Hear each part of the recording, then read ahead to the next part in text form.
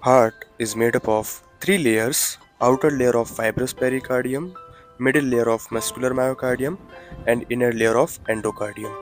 Heart function is to collect blood and pump blood into the lungs and system. In the system, cells, tissues, organs utilizes the oxygen and nutrition, and veins collect the blood from the system and lungs and give back to heart. In the 3D model of heart, we can see the myocardial contraction and relaxation in action.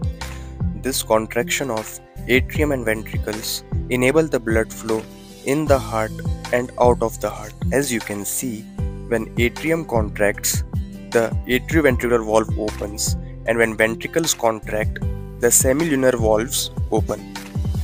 This contraction and relaxation of atrium and ventricles enables the blood flow within the heart and out of the heart, and this process is known as the cardiac cycle. There are three steps of cardiac cycle: the atrial systole, the ventricle systole, and complete cardiac diastole. Systole means contraction, while diastole means relaxation. Blood comes into the right atrium through superior vena cava and inferior vena cava. Blood comes into the left atrium through pulmonary veins.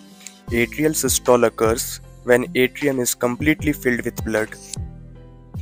Atrial systole happens in 0.1 second. Atrial systole pushes blood from right atrium to right ventricle and left atrium to left ventricle. The next step, when ventricles are filled, ventricle systole occurs, which takes about 0.3 second. The blood from right ventricle goes to pulmonary artery to the lungs, and from left ventricle the blood goes to system through aorta.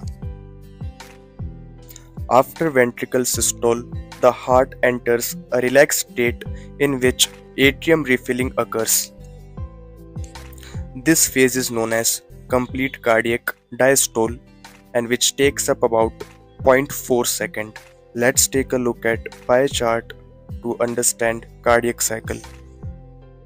One cardiac cycle equals one heartbeat. Our heart beat 72 times per minute, which means these three phases occurs in each heartbeat. In atrial systole, the blood is pushed from atrium to ventricles. In ventricle systole, the blood from ventricles goes to lungs and system. In complete cardiac diastole, the heart is at resting state and atrium refilling occurs. This cycle goes on throughout our life until death.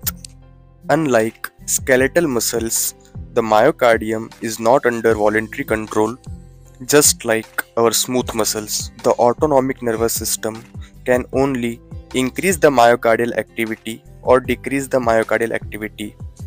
If the brain can only increase or decrease the heart rate, then who gives signal to the myocardium? Who controls the rhythm? And what controls our heart when we are in sleep? The answer to that question is the conducting system of the heart. The heart can generate its own impulse. This property is known as autorhythmicity. The conducting system of heart has two nodes, which are bunch of neuromuscular tissue connected to each other by nerve fibers. This is your SA node, AV node, bundle branch, and Purkinje fibers. SA node is unstable and depolarizes 60 to 80 times in a minute. When SA node depolarizes, it gives signal to AV node through electrical impulses, which causes AV node to depolarize and give signal to bundle of His, bundle branch, and the Purkinje fibers. Transfer of electrical signal from SA node to AV node causes atrium contraction.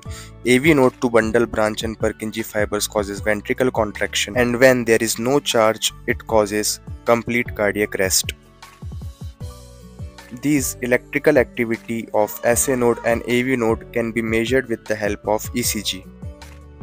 Here we can see SA node depolarization causes P wave, and AV node depolarization causes QRS wave, and complete cardiac diastole causes T wave. To summarize conducting system, cardiac cycle and blood flow, we can see that when SA node gets activated,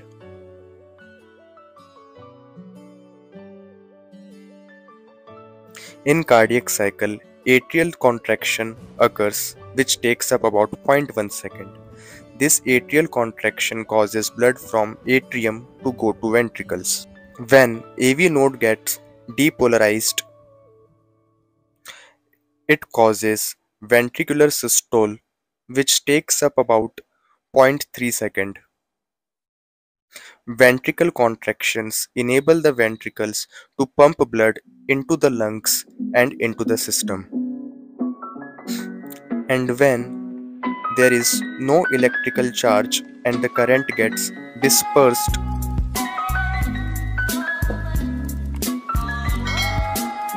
complete cardiac diastole occurs which takes up about zero point 0.4 second, during which the blood returns to right atrium and left atrium, and this cycle is repeated throughout our life. If you want to learn more about heart, its structure and blood flow, you can watch my previous videos whose links are given in description.